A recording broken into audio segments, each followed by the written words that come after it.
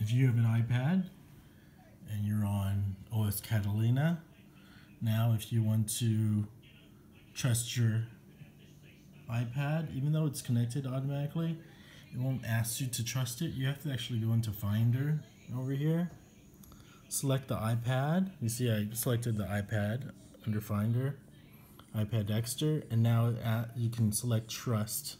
I was looking at this for the longest time. Usually iTunes would automatically open and do this for you, but now you have to do it yourself.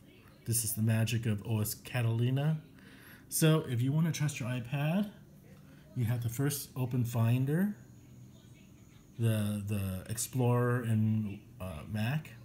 Then on your very left side of the navigation, look for your iPad or iPhone or whatever iOS device.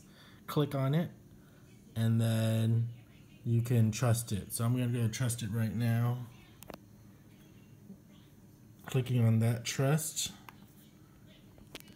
Clicking on trust initiates this part over here.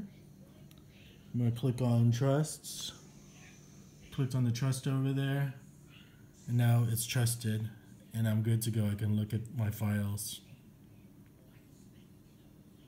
So now you don't go through iTunes to see backing up your device. You use the Finder, which is just as confusing. Very confusing.